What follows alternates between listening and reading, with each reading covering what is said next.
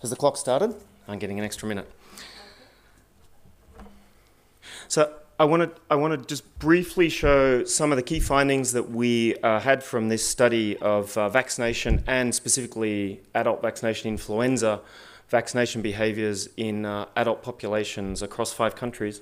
And I want to make a single comparison with another series of studies that we've been doing with Gail that she'll go into far more depth in her presentation. But my aim is to just make a connection between the results that we find in the general public and in healthcare workers.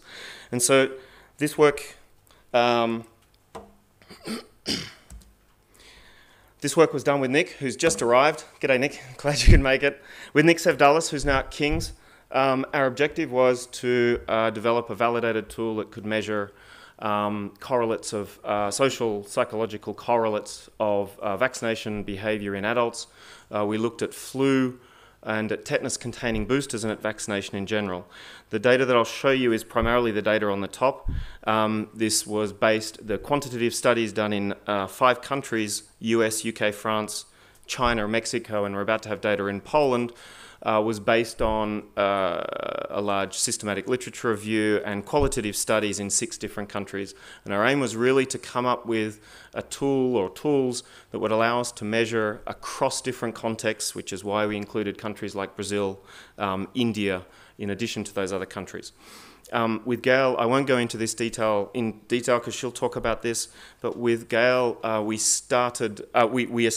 developed a tool that measures both in healthcare workers' attitudes to vaccinate, attitudes towards vaccination, but also attitudes to advocate for vaccination.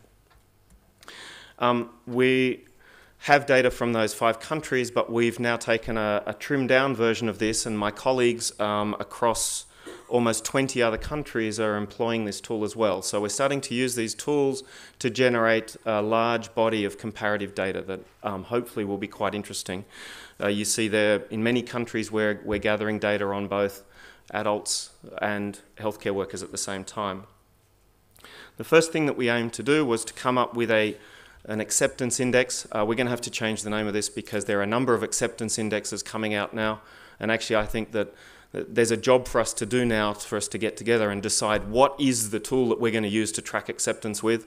It certainly shouldn't be a single question around safety. What we developed here was 6 questions that were the most strongly correlated with the statement, I generally trust vaccination. So in fact what we developed, I guess, is a trust index. Those questions, importantly, were trust-related questions. In addition to I'm personally in favour of vaccination, it forms part of a healthy lifestyle. We see that trust of manufacturers or pharmaceutical companies and of the authorities was there. What's interesting about indices like this is that they give us comparative data. They allow us to compare across contexts, and consistent with what we saw in a 64-country study that's just been published, the level of confidence or trust in vaccination in France is significantly lower than anywhere else. Also in China, and remember here we're surveying adults about vaccination in general, it was significantly lower as well. Trust underpins acceptance, and I think this is coming through more and more in studies that are being published, and we need to bear this in mind. This is an interesting way of comparing data across those 5 countries, looking at trust in vaccines, moving from left to right, medications, authorities, manufacturers, alternative medicine.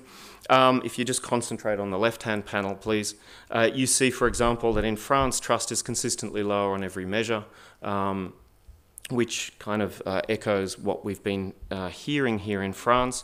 In Mexico, trust was consistently higher. And again, this is just a way of looking comparatively at levels of trust in these different things. Interestingly, we see in France, trust in alternative medication is equivalent to trust in medication. I'm not sure, I'm not going to make a comment on that.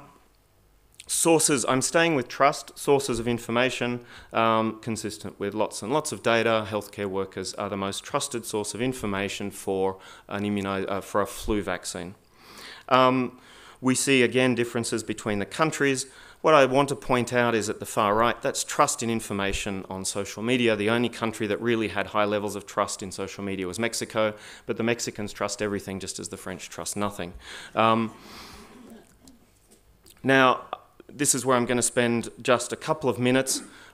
We teased out the correlates of flu vaccination behaviour. This was stated behaviour from the people in these samples. What I didn't mention was that these were nationally representative samples of 18 plus, the population 18 plus, large 850 odd samples. And we looked at correlates of stated behaviour. And there are a few interesting things that come out. What I've put here is just the US, UK and France for us to get an idea of what's going on. We see that in all three countries, a recommendation from a healthcare worker is a strong correlate of vaccination behaviour, very, very high in France. The odds ratio there is 5, which is interesting. What we see also next down is that severity of disease is not a predictor of behaviour. We also see that domains like vulnerability to flu and likelihood of catching the flu are strong predictors, strong and consistent predictors across these countries. In fact, likelihood of catching the flu predicted behaviour in all 5 countries, and it was the only factor that predicted in all 5 countries. We see anticipated regret is important, and the other one that came through is coping. So I am taking action to protect myself against the flu. These studies used, we had about 120 items that include items that had bubbled to the surface in the literature review in the qualitative studies, but also we included some other constructs such as coping behaviour, etc., to see what would come to the surface. And what we found was that coping came to the surface. In contrast, adverse events did not strongly predict and not consistently predict behaviour, and pain did not predict at all. Something that we did identify that's new is a scary health experience as a child was a predictor. So what does this mean? And I'm not going to go into I just want to look at what can we start to take from this very quickly. Well, the first thing is likelihood predicts across all of these countries, and likelihood is not a very hard thing to communicate. What we also found was that severity doesn't predict, and yet we rattle on about the number of people who die because of the flu every year. So we have here a number of more subtle dimensions upon which we can imagine communications and other interventions could push. My last point is that I want to just make a quick comparison between this data and the data that we generated with the instruments that Gail developed. So on the right there you have people, and on the left you have healthcare workers. Now, is that the same thing or not? Well, we find in both of these samples, so this is data from the UK, the data on the right is data from the nationally representative study. The data on the left is from a study in 4 or 5 Imperial College hospitals, all frontline healthcare workers. So we find in both of these populations that a recommendation from my healthcare worker or a recommendation from my line manager predict vaccination.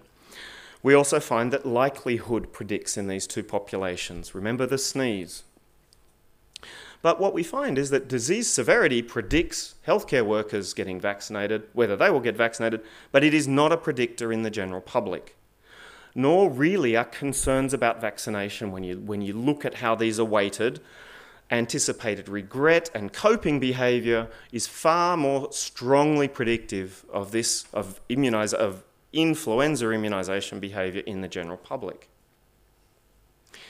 What this means is that if we're going to do this right, we must talk to people about what matters to them, not what matters to us.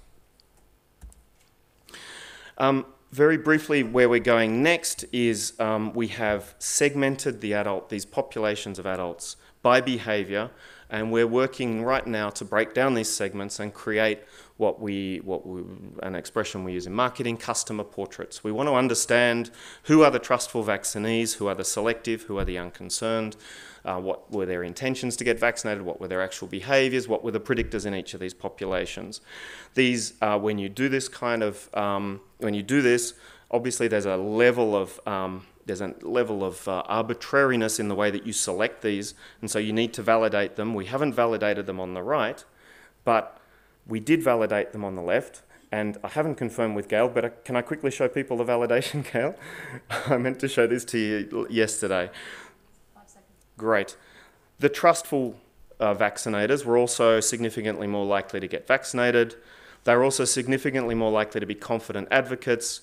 The confident advocates were significantly more likely to give a recommendation. So in the healthcare workers, we validated these segments. So my conclusions, the top 3 things we can take away from this data. Trust is the bedrock of vaccine acceptance. People don't see flu as a threat. They don't think it as something that's going to kill them. They cope with it like they cope with bad weather, perhaps. And finally, this kind of data, we need to take this kind of data and use it to understand what matters to people, not what matters to us. Thank you.